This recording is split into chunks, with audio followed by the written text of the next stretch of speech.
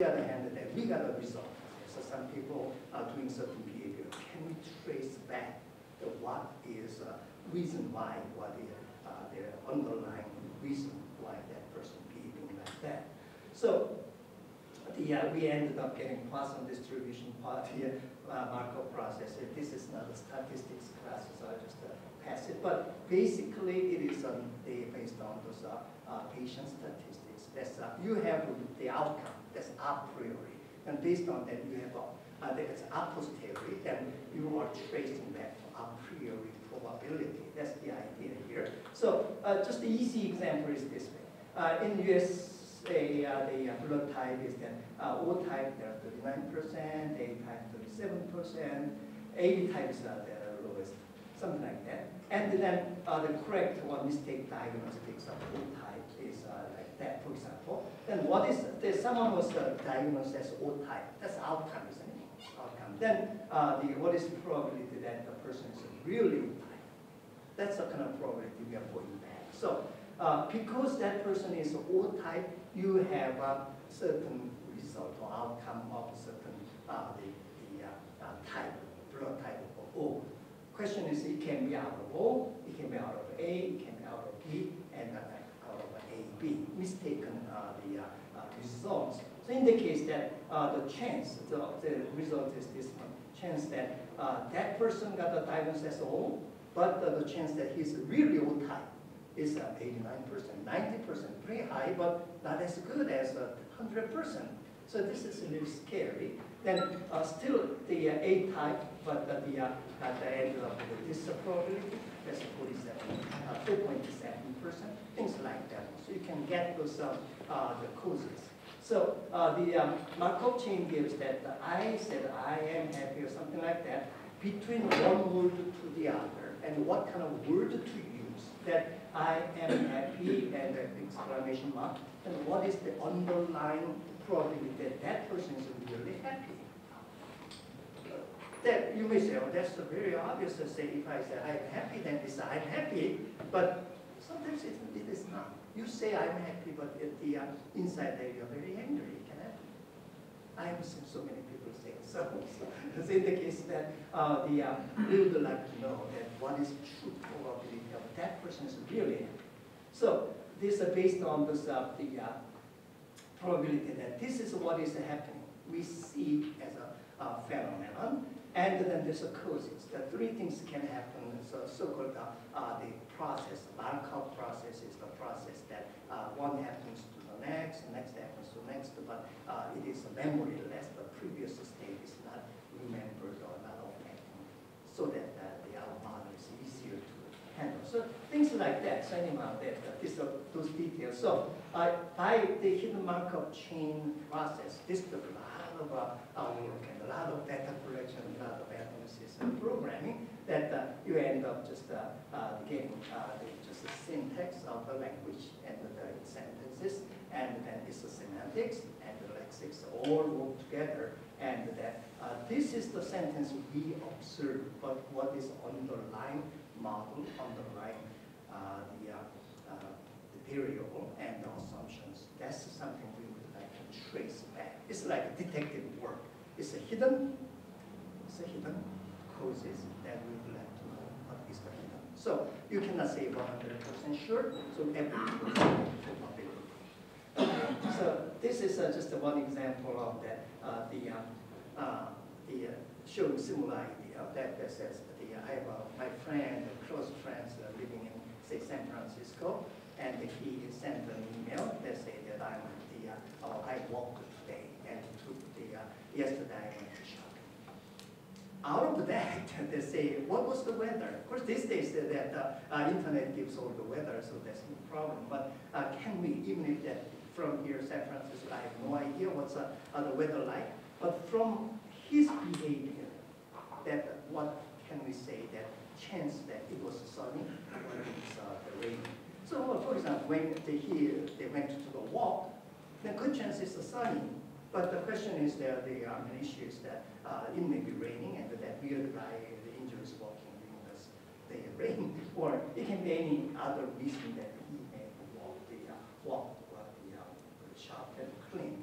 Of course, we can guess, but what is the probability that he is really did this because it is sunny, because it is raining, things like that. So somehow that observations, he walked and he shot and he cooked, then what would be the weather like, so you can predict. So there's a little complicated of the formula that we go back, this calculation that I'll just test that. So anyhow, then they had a lot of books, essays, and especially those the script for the scenarios, the plays, those things are good because usually they go in a short sentence list, and that there's a certain emotion. So we have collected all those sentences and gave a certain labeling that this is a happy, because of situation that that's a happy moment, that's an angry moment, things like that. So labeling it based on those context like that. So it took a real lot of time to do that, many of those, but somehow ended up doing it, and then we ended up parse the sentence, something. So ended up with a certain software. Say that you say that come back with an exclamation mark. Then what is the emotion? Then there's a probability of angry is this, and happy is this, sad is this, neutral is this. Like you calculate those probability. So it is not unlike we say, oh, he's angry, he's out there unhappy, but rather he's 20% angry, he's 10% happy, something like that, like what we did about Mona Lisa. So still, this is the way, the best scientific way of tracing back the hidden emotion that we can detect out of those written texts. So we have a few of those the examples that actually ran, and the program was just fine using Java. It doesn't take too long. So the probability of angry happy is 0, and sad neutral. This probability is very small. You say, oh, that means nothing. But the idea is that because of the this long chain of this the Markov process, the probability is multiplication of previous times that, times that, times that. So even 0.00001 is huge.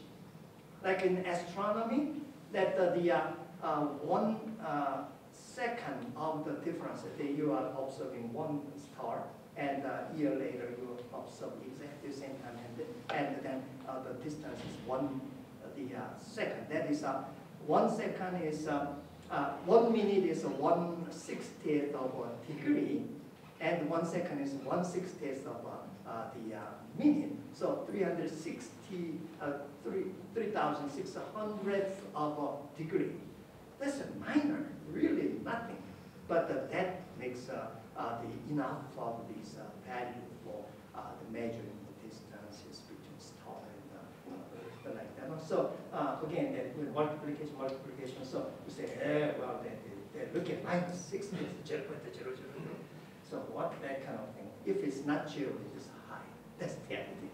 Okay. So I think we had a different case worked on it, and then this is the result that the statistics at 15% accuracy, or correct detection is 83%, and incorrect detection is 1.2%, things like that. And if you add those the task that's the sentential the texture is then it is much improved method. So anyhow, there's a few different techniques to improve the probability there. Okay. Then, because of time, I'll just go quickly. Then another student they worked with, and they getting detecting the anger or some kind of emotion from spoken voices. Actually, hardest part is this one. The written text can be anything. So again, with this small probability, it's very difficult. But in the detection of the speech, it's a little better. So there's a certain speech penalized speech energy level, and the rising slope, and falling slope, and how long does it go down, or the pitch contours, and when high pitch is stays, that's the high level, and the first formant, the second formant, the linguistic will notice on that, and the speech rate, those kind of things. So we have a different pattern, speech pattern has different parameters on those characteristics of the speech, spoken voice. It's not just to say, oh yeah, someone is very high pitched, so it's angry. Nothing like that. There's a lot more factors to work on it. So this is all the data we have collected, and anger, boredom, fear, happiness, sadness, all different emotion, and what kind of parameters can we get out in terms of those correlations like that. So this one is the result, but over here that depending on the kind of data reflected, we classify that into another their emotional states, and this one is the table. So when it's anger, then it is in the 28% time that it 26 cases out of 50 that it detected as an anger. But funny enough, that angry but it's detecting as happiness. That's amazing. They are kind of baffling. Why that happens? So baffling over, but we just put that here. And then when it's bored and bored, it's relatively accurate. And fear, with the fear again, is not that accurate in here. And better than anger, and then happiness, and then sadness. So in a way that this says that the most important speech pattern or emotional state that we want to detect is anger. So someone is angry, then he may come with the gun or the dynamite. So we want to detect that correctly, but that one wasn't doing too well. So we need more techniques to improve this. That's the idea. So that's some of the results of anger and the happiness. Why anger and happiness got mixed up. Then, so the another analysis that we started doing is the wave length. So there's a whole bunch of speech patterns of waves, and then certain chirping or certain kind of spike that gives out the emotional state. So we collect all those speeches of angry, happy, and disgust, and sad, and surprise, and fear. Those kind of emotion try to analyze there, and where most common the spike. That's not quite wave, but a small wavelet. So we have those spikes of different voice patterns, and so they started analyzing this that here into the wavelet and small pieces on other pieces, and then that will come up after the filtering out the noises, that there are certain patterns at the frequency and that can give up to the emotional states. Problem is that I'm not, and we are not the engineers, so the engineering people have much better understanding, so we need some cooperative work on analyzing this the chirping and the wavelength pattern to analyze. But at least that we have identified some of those patterns go by emotions.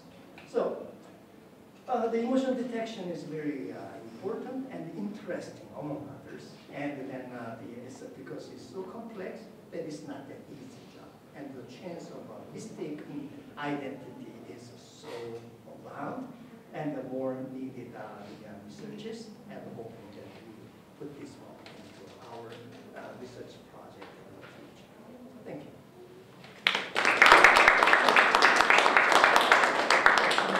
Open up for questions.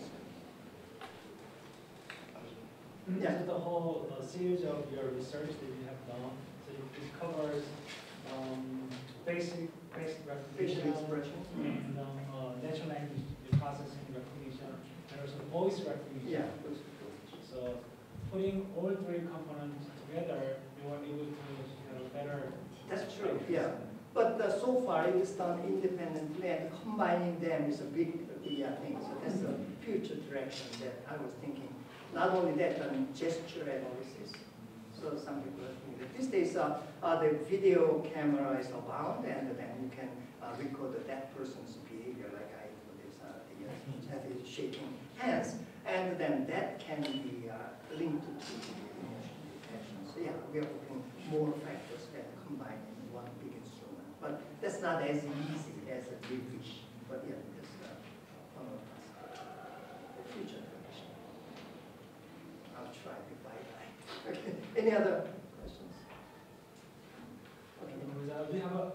we have several IT students. So can you give them some the tip how can prepare to become a IT professional? Yeah. Have a good skill for programming. It's something like 10,000, 20,000 lines of code. I'll show you the program, how that looks like. It's a monumental. Then I'm looking at our seniors and how we do the program skill. Well, what about math?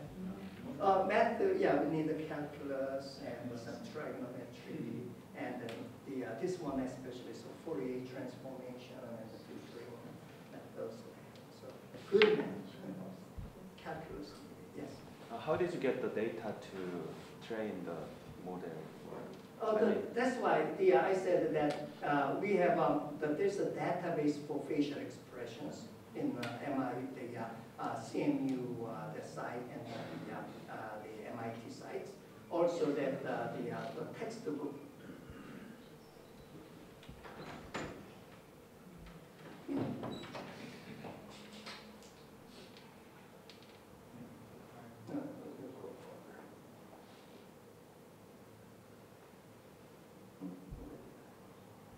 So anyway, the whole list of those books and publications to get analyzing line by line, that kind of things.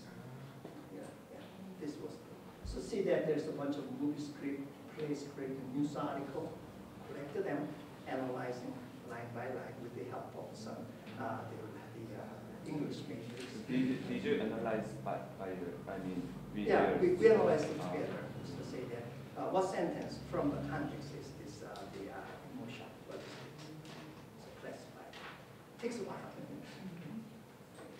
Yes, sir. For written text, part of the speech, we use just a grammatical type, so we use barcodes with semantic values. In here, mostly it is based on sentential the expression words and the sentential the formation. So syntax and the words. So yeah, words is a lexic service. So what kind of word to use frequently, and also in what order. That's two main things. Yeah, I'm sure that with the linguists' help, that it can be a little more sophisticated. But believe me, when it gets more sophisticated, that gets more complex, and the reason is less than sense. Make it simple. Okay. Yes, sir. Thank you very much for beginning this colloquium and your presentation. And I have a question. I'm outside in IT, but as some person, especially Asian people, have neutral face. They have lots of expressionless. Emotion in their mind. How can you detect? That's why. So what we can do the very best is that take that picture of that person of a lot of Mongolian the students or the person that is the emotionless, the very angry or happy, we don't know. So they have that face and to change it by this simulation, the animation and the happy face. It even makes the human concerns. Yeah, it is. Somehow that they takes underlying the emotion be implemented based on. Well, facial expressions are relatively easy by animating by those prefixed pattern of eyebrow, eye, and mouth. You can simulate or you can express that it's the emotion. Yeah, but I don't know. How we do. Is there any application that you sit in front of the camera and the program tells you your emotion is like this? Yeah, we can do that. Yeah, I think I haven't heard about it myself, but something I can say is that I forgot to bring, but I had one camera that I was so forgetful because I keep losing my cameras. My daughters bought a very good camera. That's the smallest and the red color so that you don't easily lose it. And then that has a GPS, but on top of that, that has emotion detection function. So when I start shooting, and unless somebody smiles, it doesn't shoot. That happens. So obviously it comes from this the logic of a certain facial expression that is classified as happy face. All Well, thank you. So hopefully that this is one start, and then next week the Professor Cho, Dong-hee Cho, will talk about the infectious disease of Mongolia. So we have to get ready that not be infectious or some disease.